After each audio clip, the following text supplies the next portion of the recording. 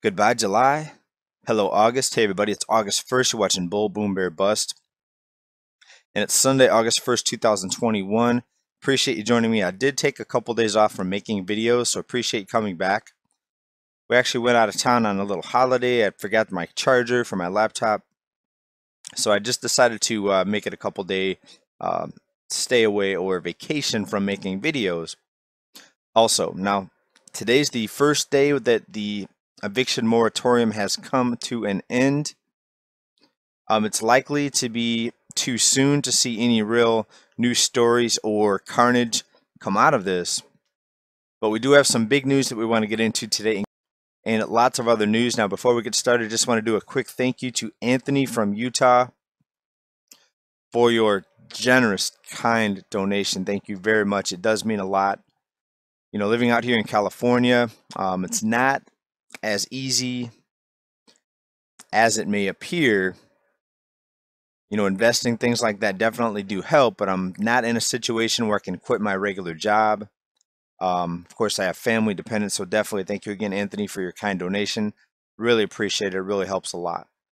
Okay, so here's one of the bigger stories going around the business news today, and that is the expiration or the end of the eviction moratorium. Let's take a quick look at what a couple news outlets have to say about it. Then I'm going to give you my take on the story as well. Now, here's what one of the lawmakers had to say, quote, "There was not enough time to socialize it within our caucus as well as to build a consensus necessary," unquote. Now, another lawmaker said the following, quote, "I absolutely believe that in this moment, yes, we are failing the American people," unquote. That was a representative from Massachusetts. All right, another recent headline: the eviction moratorium ends. The current administration rushes to disperse billions in aid. All right, so question for all of you listening: even if billions in aid is dispersed, how is this going to fix the situation? It may pay a month's rent, 2 months' rent, maybe even a year's rent, depending on how much aid gets dispersed. But will it fix the situation? No, rent is going to become due again. You see, it has to be an endless spigot of financial aid in order to continue to pay rent. Rent doesn't stop. Rent is forever, right? Unless you just stop paying and squat or something like that. Or, of course, if you buy the home, then one day you may pay it off, but even then you're going to have upkeep, taxes, possible homeowners association fees, and good luck buying a home and outbidding the institutional investors that are coming in and buying so many homes that we just talked about in a previous report. Now we saw record levels of institutional buying and big companies buying homes and bidding up the cost of homes and pushing a lot of people into having to now rent. And sadly, this is what happens when you allow the endless pockets of institutions into the housing market. So no, this aid is not going to fix anything. It's still going to be the same issue down the road, maybe a month, maybe 2 months, maybe 6 months. It depends on how much aid is handed out. But some would argue that the entire nation could be turned into some sort of Section 8 or government-funded housing.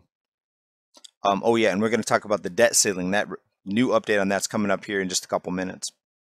But no, this aid is not going to fix the problem. It may kick the can down the road again, but it looks like we're getting closer and closer to the end of the road.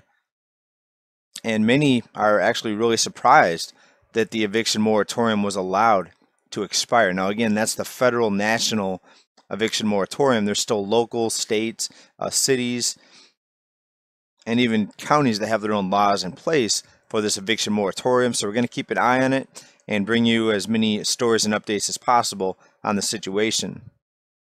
All right, another recent article here out of ktnv.com, how the eviction moratorium could impact the housing market. Now, we've talked about this, that one affects the other. When someone's looking for a home, they're going to be less likely to put in a top offer or a top bid on a home when they can rent the same or similar home for half the price of what the mortgage would be.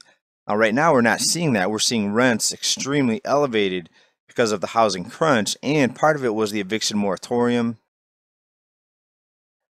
Will we see rents drop because of the new amount or the new surge in rentals that'll now be available. You let me know. Again, this could be local. Different areas could have different laws and requirements here.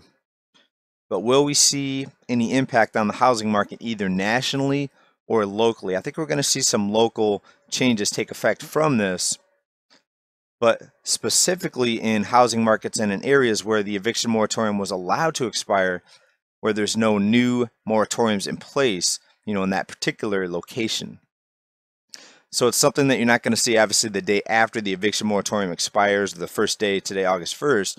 You're not going to see any big fireworks from this, but I think it's something we're likely going to see here in the next few weeks and months, or we'll definitely also keep an eye on for you. All right, next report here. This is out of the Hill. This is about the missed debt ceiling deadline.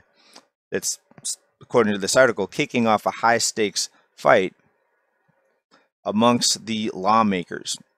And this just happened today. The legal limit on how much debt the U.S. government can owe is reimposed Sunday, kicking off a high-stakes battle over federal spending with dire implications for global financial markets. A 2-year deal lapsed at midnight following inaction from Congress and the president to give the U.S. more borrowing authority. The Treasury Department will now begin taking what it refers to as extraordinary measures to prevent the U.S. from defaulting on its debt. Again, please let me know. I don't think they're going to let this expire, but a lot of people were surprised that the eviction moratorium was allowed to expire. All right, but again, that one had local actions in place where some areas may have protections against this, but the debt ceiling, not true as far as local protections. The debt ceiling is the debt ceiling nationally. I really don't think they're going to allow this to expire because they will be to blame. They will be the obvious cause of this. There will not be some other situation or event that they can blame if they fail to, again, kick the can down the road in this situation. And many people think that there has to be this come together or Congress agreeing to do this. Well, no, there's something called EO's executive orders. At the sign of a pen, they can override pretty much any law. For example, even things like starting a war and dropping bombs. The president can sign something and make it happen. They can override any sort of vote or legal procedure through an emergency action or executive order. So no, I don't think this is going to be allowed to happen. If it does,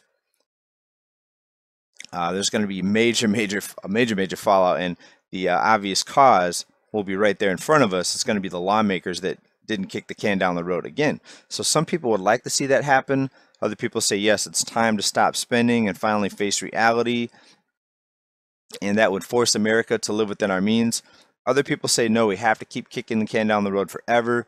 It's endless debt. We're in too deep now. The people are too dependent on endless debt and spending and support to ever stop this. Otherwise, you're going to see millions and millions of people probably perish and not even survive here for very long unless this is passed again. So you let me know. We're going to keep an eye on everything here for you. Thanks, everybody, for watching this report. Stay well, stay safe, stay prepared, keep stacking. Bye for now, everybody. Peace.